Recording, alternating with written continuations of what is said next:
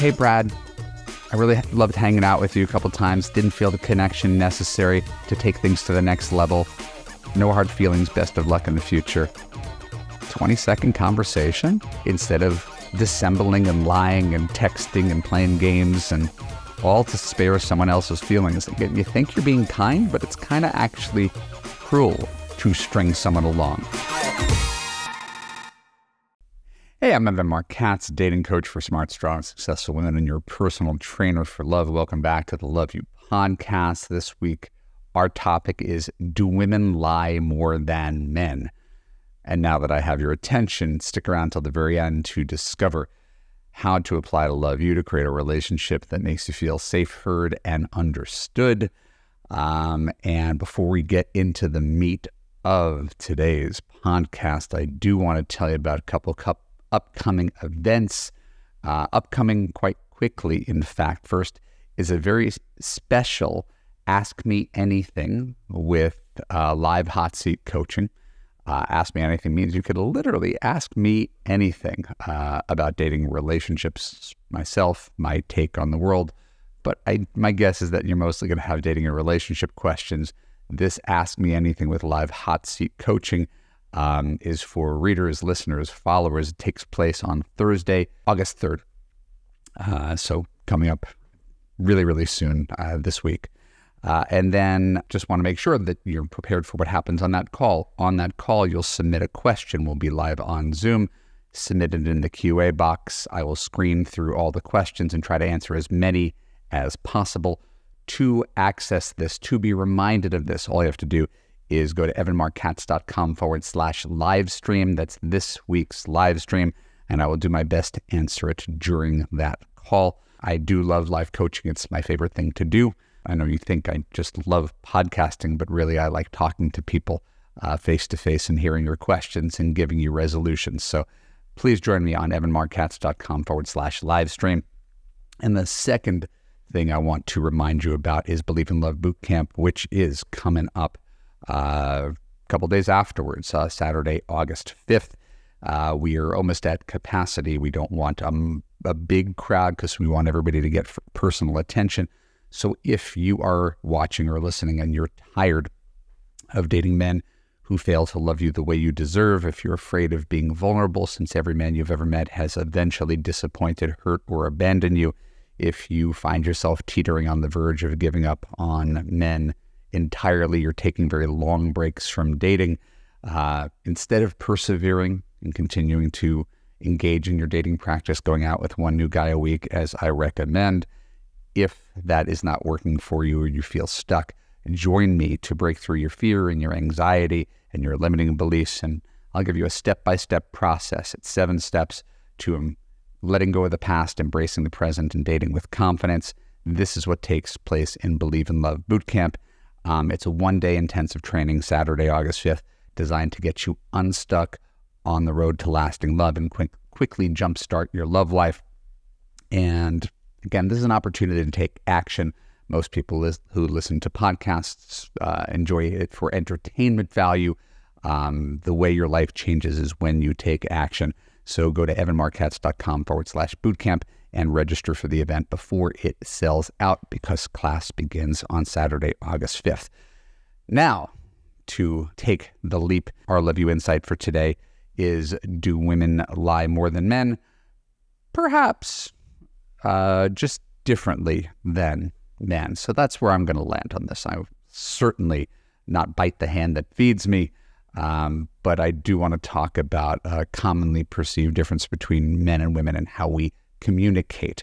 And most of what I share is not my observations. These are, I'm citing what other people who have put a lot more thought into this have observed. So I'm going to begin with someone named Deborah Tannen. She's written some amazing books. The one that I'm going to cite today is You Just Don't Understand, Men and Women in Conversation. When I was in college, this was a pretty big deal. And I remember taking a linguistics course when I was at Duke University in the 90s. And I remember the professor citing Deborah Tannen, who was a feminist linguist, who talked about the difference between men and women. And the professor used this one example because we were in North Carolina on a really hot August day, first week of classes. And the professor gave an example of, okay, so imagine a hot August day in North Carolina, and we're in a classroom, and it's sweltering outside. And this is not a room with air conditioning because these buildings are not equipped with air conditioning. Now imagine a prototypical woman and a prototypical man. Again, we always deal with stereotypes here for a reason. There's always exceptions to stereotypes, but this is from Tannen's research. All right. Man starts to sweat, raises his hand, says to the professor, "Hey, could you open the window, please?" Okay. And professor opens the window because it's a reasonable request. Woman, on the other hand, in this stereotypical situation, because she has been perhaps socialized to not make waves, to not be heard, to not create conflict, doesn't raise her hand to say, "Can you open the window, professor?" She turns to her girlfriend and says, "Do you think it's hot in here?" She's looking for consensus. Do you think it's hot in here? If her friend agrees, then perhaps they will take action. Now, if the friend doesn't agree, and the friend's like, "No, I'm fine," she may sit there and sweat and boil and burn and look around the room and get pissed that nobody has bothered to open the window, even though she never actually requested that anybody open the window. That is the big difference that I'm going to key on in observing men and women today. So, sorry, I got multiple pages for today. So my observation is that women lie to protect feelings because women are more sensitive to nuance and feeling and emotion, right? The stereotype, once again, is woman will go to a 20th high school reunion and look at her friend who's gained a lot of weight and say, "Oh my God, Janine, you look wonderful." "Oh my God, you look wonderful," she'll say to her friends afterwards. But, "Oh my God, you look wonderful," and that's polite. Where a guy goes to his 20th high school reunion and he gained a lot of weight and someone's like, "Hey, Dan, it looks like you ate a basketball." That's how men talk to each other. Very direct, very honest, actually. Which is not to say that men never lie, but men might be honest in a different sort of way. When a guy says, "Yeah, I'm not looking for anything serious right now," I've gotten women asking me the question, what does he mean by that? As if there's a hidden meaning that he didn't convey, because she has a hidden meaning that she didn't convey, right? When a man says, "I don't want to talk about it," it means I don't want to talk about it. Right? Prototypically, when a woman says, "I don't want to talk about it," it means ask me 6 or 7 more times to show me how much you care about me, because obviously I'm in pain and I want to talk about it, but I want you to pull it out of me because to show that you care about me. Right? So men speak generally more directly and women speak generally more indirectly with hidden meanings. Right? And again, I know this could come off as sexist. I'm not trying to be that. Accuse me of whatever you want. If anything, I'm trying to observe what we all sort of observe in the world and why men and women often talk past each other. This happened in my marriage recently when I found it sort of baffling. My wife, I don't get into the details of the story, but we have some friends. Our kids were friends at a young age, and my son has outgrown his little friend to the point where he doesn't want to hang around her anymore, doesn't enjoy her company, which is he's entitled to do. They were friends when they were 7. Now he's 10, almost 11, and you can't make anybody become friends with each other. But because the parents are friends, the other parents are trying to get our kids to hang out together. "Oh, well, let's get together as families." And my son's like, "No, I really don't want to do that." So I know if I was in charge, again, maybe foolishly, if I was in charge, I would say, "Hey, my kid is not, in the same place that he was. He's not as keen on one-on-one time with your kid. And it's obviously nothing personal. We have nothing against your daughter, but you can't make kids be friends. We feel really close to, we'd love to still be friends, but we'll just do it without the kids. It may sting to hear, but it's the truth. It puts it on the table and it's more effective. To me, to be honest, my wife will not have this conversation. We get invited over. Oh, no, my son's busy. No, he's got a thing. So we're just lying all the time to this other couple for no real reason. We're just lying to protect their feelings instead of being honest and moving past it. And as a guy who gives dating and relationship advice and having a relationship with my wife for now 15 married years, 17 years total, I don't find that to be a very effective way to communicate, is to bury your feelings and hope that someone gets the hint, or, right? It's the equivalent of ghosting. If a guy doesn't text you back, well, I guess she's going to take the hint that I never want to see her again. And you're sitting there staring at your phone and wondering what's going on and texting him, when am I going to see you again? And when the easier thing to be to tell the truth? I don't know. Maybe I'm crazy. But I'm a big fan of direct communication and honesty and radical acceptance and all those kind of things. And I do think, strangely, this is one thing, probably because it seems insensitive, that men do better than women. I think women do most communication, emotional things better than men. I think they're more intuitive and more sensitive, and this is largely a good thing. I think this is a way where I've got clients who refuse to break up with clients. That's probably the last story I want to share. I got a client who's been seeing a guy and she's gone out with him 2 or 3 times and she's not feeling it. And she's like, Evan, what should I do? And I was like, tell him you're not feeling it. But I don't want to hurt him. Hurt him? In this case, he's a 70-year-old man. You don't think he's going to be able to survive the fact that a woman he's gone out with twice doesn't want to see him again? Do you really think he's that fragile? And if he is that fragile, is that really your responsibility or problem? But, maybe I could just tell him we want to be friends. Do you want to be friends with him? Not really. So why would you tell him you want to be friends? So there's so much lying to protect people's feelings. But the reason I'm calling this out is not, oh, men are better than women because when men tell the truth. This is when it comes at a cost to you. It comes at a cost to my wife to lie to her friend about the kids. It comes at a cost to you when you don't have the courage to say, hey, Brad, I really loved hanging out with you a couple times, didn't feel the connection necessary to take things to the next level. No hard feelings, best of luck in the future. 20-second conversation, all right? Instead of dissembling and lying and texting and playing games and all to spare someone else's feelings. You think you're being kind, but it's kind of actually cruel to string someone along. Right? For my wife to string along this person who is trying to make plans with my son, right, for months and not tell her the truth. I don't know, man. It's unheard of for me to lie like that. And it's probably why I'm a little bit of a bull in a china shop. I think you can tell the truth with sensitivity, and it's far more effective than lying. So if anything I said has resonated with you, if you have been lying to yourself, if you've been lying to men, usually lying to yourself, this relationship is fine, right? Even though you don't feel safe, heard, and understood. No, everything's okay. He's just busy right now.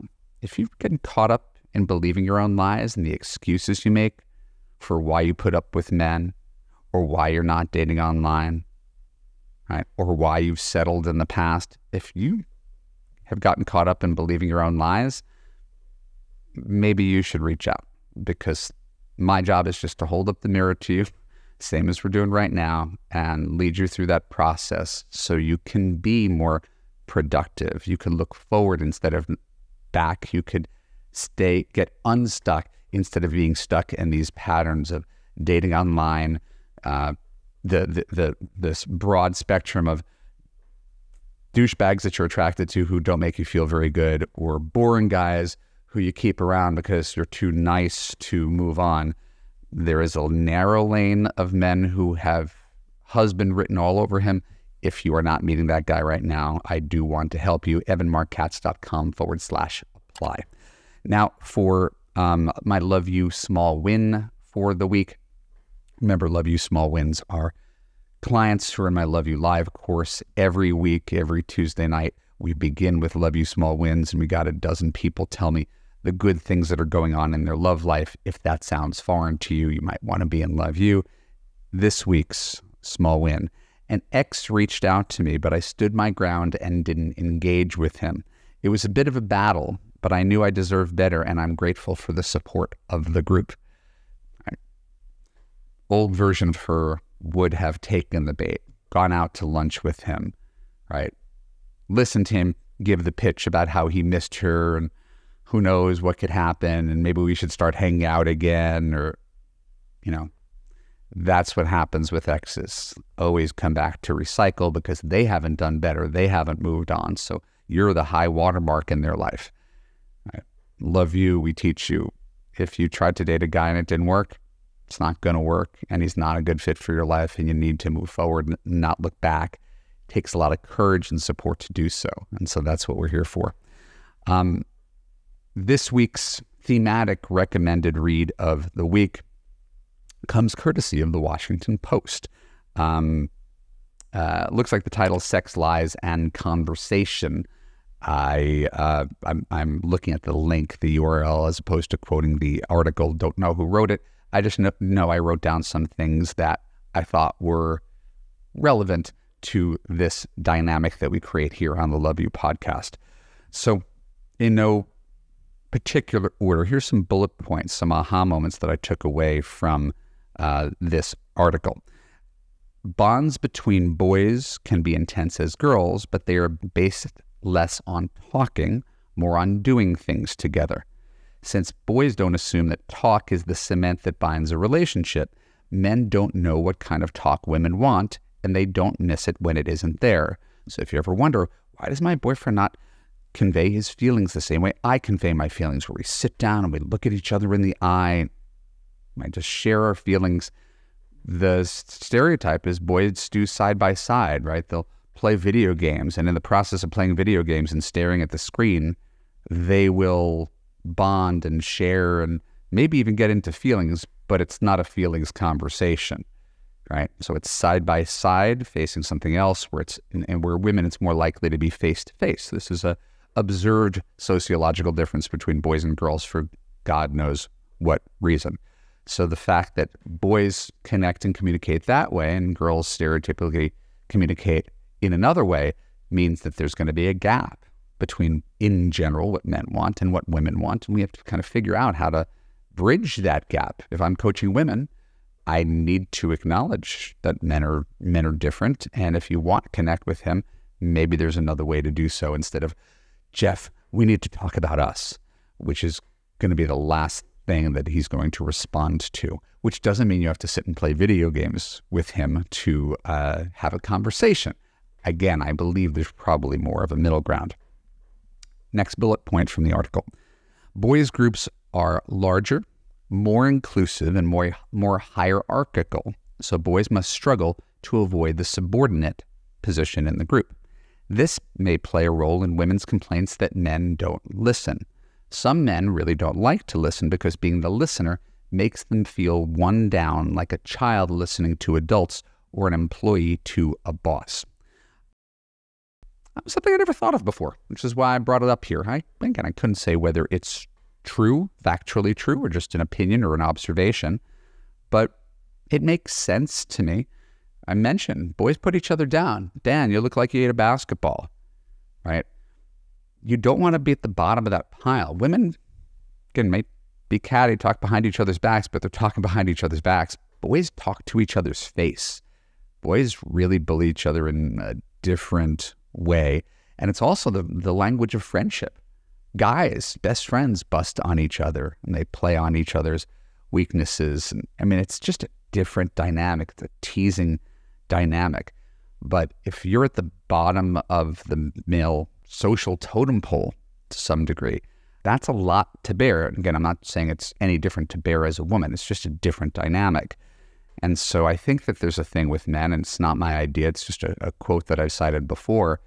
Masculine energy men don't like to be directed or corrected, right? That doesn't mean he's right in every situation, but if you've ever noticed that your guy doesn't like being told what to do, he won't stop and ask for directions on the side of the road. Right? Men don't do too well with that. There's a certain stubbornness and arrogance to the point of foolhardiness often with men.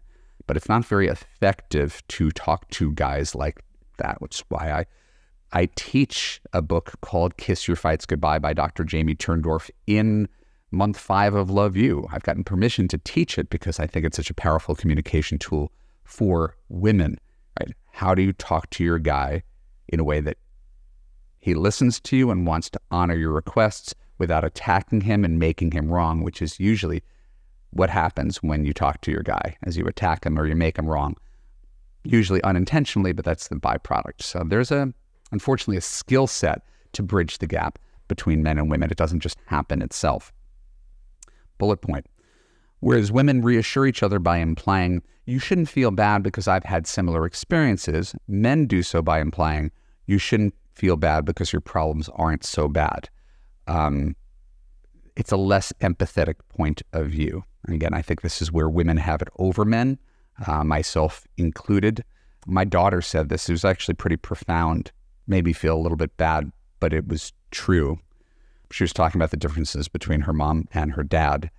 And she talks about dad and his confidence and how he, seems to know everything and try everything. And I'm not like I was trying to brainwash my daughter into that, but like that persona of I can do anything, I can learn anything, I can adapt, I'm going to try the hardest, and I could inspire my daughter to a level of greatness if she wants that, where my wife is the one that my daughter turns to when she has problems. Even though dad is a dating coach, which is kind of like an amateur psychologist, my daughter's more likely to turn to my wife because she's empathetic first, right? She listens closer. She doesn't just try to fix. Guys are big on trying to fix. You skinned your knee, pick yourself up, you got this. I once, my brains once fell out when I was playing football when I was 12 and I survived, and it's a very guy way of handling things.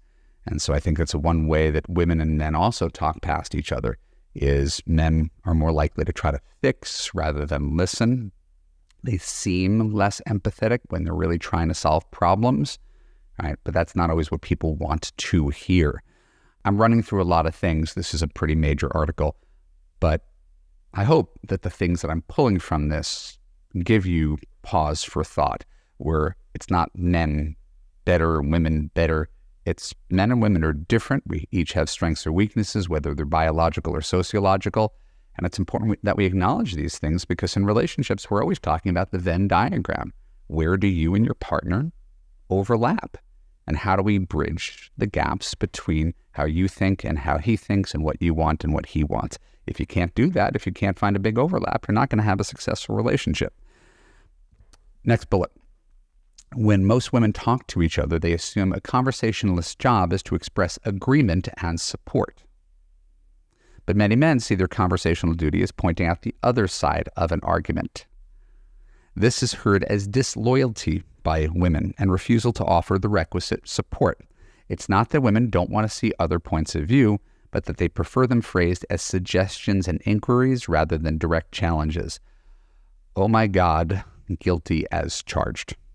I mean, I spent 20 years getting yelled at on the internet for giving basically the shortest version of an answer instead of the longest, most discursive, most sympathetic version of the answer. So a woman would write me a 1,000-word question about her shitty, lying, cheating, critical boyfriend and how much she loves him and how much he loves her and times that they feel so connected and how he promised he'd be there for her forever, but he's done this and this and this and this. And the guy's literally the world's worst guy. And my answer is, dump him. And really, that is the answer. But to be better on my part, I would have been better served to write a 1,000-word answer that matched the length of her question. Oh my God, honey, I know what it's like to be in your situation. That sounds so devastating, to put your trust in someone, to know that they love you, that despite their promises, they're not living up to their word, and to be torn about not knowing what to do since you already put 2 years into this relationship. And again, I know I'm doing it now and I know how it sounds. It's really what someone would want to hear. It just takes a lot longer when the answer is dump him. And so I think that that's also sort of a basic difference between men and women in terms of communication. It's been said before, women communicate to connect. Men communicate to convey information. So you might be telling a story and it's the 10-minute version of a 3-minute story. And he's like, what's the point? Where's this going? And you're trying to lay the groundwork of the story. That's certainly the dynamic between my wife and I, where there's a lot of detail that I'm not even sure pays off for what the story is about. And so this is a thing where we're just sort of constantly at cross purposes. And I don't think that anybody's right or anybody's wrong. It's really just minimizing what happens when you don't see the world through the same lens as your partner or through the opposite sex overall. I will say on behalf of men, it is not disloyal when he presents the other side of an argument. It may be tactless, it may not feel good, but anybody who doesn't see the other side of an argument is going to be an unfair interlocutor. You cannot have a reasonable discussion with someone who only sees their point of view. Truly. I'm not saying that my gender couldn't be more patient, empathetic, validating, etc. But really, certainly as a coach, I give plenty of empathy when I'm on my coaching calls with clients. And then sometimes I just sort of cut to the chase and it stings and it doesn't feel good and I have to take ownership for it. I hope it's understood that if I'm doing that and I'm your coach, or if your partner or husband's doing that, right, it's coming from a place of love. I remember my wife complaining about her boss at the time. She's working at the same company for 16 years and I feel stuck and my boss interrupts me during the day and I'm not being properly compensated and I wish I had more freedom. And I was listening to her to complain about the situation. Now, she liked her job and she liked the people she worked with and right. She just complained. It's normal to complain about your job. And I was like, why don't you just start your own company? You've been there for 16 years. You know everything. Why don't you become the boss? Like, why don't you start your own thing? You know everything your boss knows after all these years. Why don't you do that? I don't want to be the boss. I said, well, you can complain about your job. And I was like, fine. If you don't want to be the boss, why don't you have a conversation about your boss, about setting healthy boundaries or about your hopes and dreams and your aspirations for the company, about how you can be more productive at work for her if she doesn't text you during the middle of the day and she could save all of her questions for you at the end of the day. Maybe just tell her how she can get more out of you as an employee. Right? There I am trying to solve problems. All she wanted to do was complain about her boss. She did not want any solutions. And this is just so typical, right? Where the guy comes off as the insensitive mansplainer and all he's trying to do is try to figure out how you could solve the problem that has been roiling you for months and years. And so again, it's not that guys have it all right in this situation. It's that we're just talking past each other and men don't fully understand how much women want to be heard. It's why one of the core tenets of Love You is a man who makes you feel safe, heard, and understood. I do understand the importance of it, just not always good at doing it. Last piece. At home, where a man has nothing to prove and no one to defend against, he is free to remain silent. For his wife, being home means she's free from the worry that something she says might offend someone or spark disagreement or appear to be showing off. At home, she's free to talk. So it might explain a dynamic at home where the guy at the end of the day just wants to kind of shut down and not have any meaningful conversation, right? He can just take a load off and relax.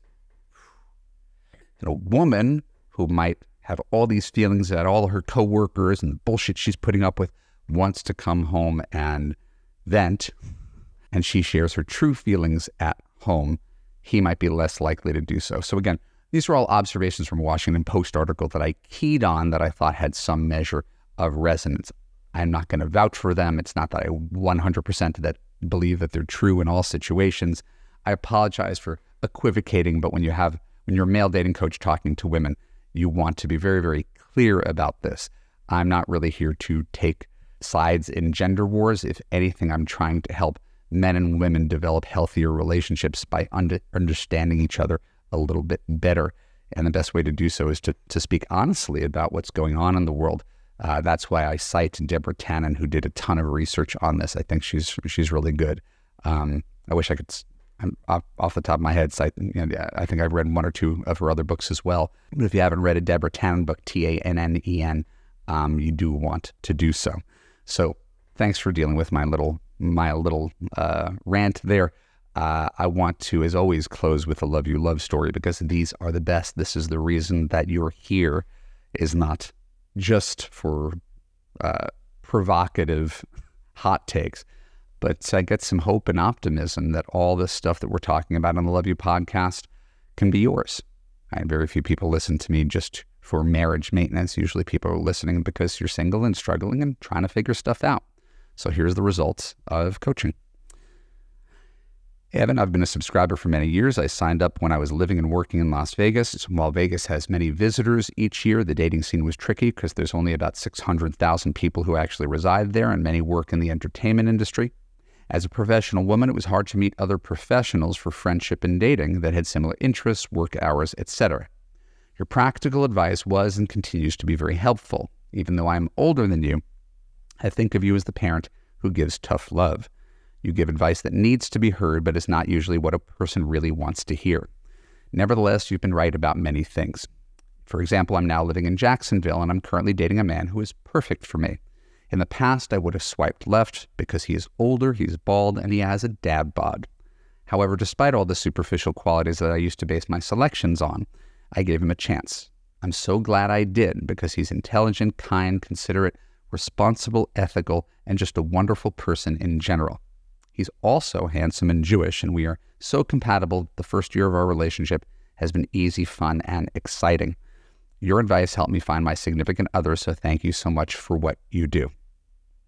Considerate, responsible, ethical, wonderful, intelligent, kind. The last man you dated, all of those things? If he's not, and you're having trouble finding a guy who is intelligent, kind, considerate, responsible, ethical, and just a wonderful person in general, I would encourage you to listen to what I have to share next. Just a quick reminder about my 2 upcoming events from the Love Universe, this thing that I try to create, Love in the World. First is a very special Ask Me Anything live hot seat coaching. Hot seat is you and me, one-on-one, answering live Q&A for readers, followers, listeners. Thursday, August 3rd. Think of your most pressing dating and relationship question, the one that's burning in your head. Go to evanmarckatz.com/livestream to register. Put in your name, email address, and phone number, and I will do my best to answer your question on our live Zoom call. I do love live coaching. That's where I think I'm at my best, I hope. And I very much look forward to seeing you there. It's absolutely free, so check it out. And the second event, of course, is my Believe in Love Bootcamp. This is an event, never done it before, but it's going to be pretty epic. If you're sick of dating the wrong men, if you're burnt out on swiping and texting and hooking up, if you find yourself tired of being in relationships with men who don't treat you the way you deserve, and you don't know if you could persevere for much longer, Believe in Love Bootcamp is a 1-day intensive training on Saturday, August 5th that will get you unstuck and make love inevitable. Yes, I said it, inevitable. Go to evanmarckatz.com/bootcamp and register before it sells out. It's coming up fast. My name is Evan Mark Katz. I am your dating coach. I am proud to be here. I'm proud to serve you. Thank you for tuning into the Love You podcast. If you enjoyed today's content and you're watching on YouTube, please click on the button to subscribe and ring the bell if you want to see new content as it comes out. If you're on a podcast player, do me a favor, give me a review. I'm not even going to tell you how many stars. However many stars feels good to you. But write something up. Don't just click on the star. Tell me how you feel. Tell me what you learned. Tell me what you like. It really means a lot. The algorithm appreciates it and shows the podcast to more people. And if you were like, man, this really resonates with me, I want a guy who tells me the truth so I could actually get the love that I deserve, go to evanmarckatz.com/apply. Watch my short video on how to fix your broken man picker and see inside your blind spots. Fill out a short application. We'll talk on the phone, and I will hold your hand to the altar. Right? That's how much personal attention you get in Love U. My job is to ensure that you break the patterns of your past and actually get the relationship that you've been craving for your entire life. So don't miss out. evanmarckatz.com/apply. I know that's a lot of links. Do what feels good to you. As long as you're on my mailing list, I can be in touch with you and give you free dating and relationship advice outside of this podcast. And that's the way I could have the greatest possible impact on your life. So I love you. I appreciate you. I thank you for listening. And I look forward to seeing you again next week. Take care.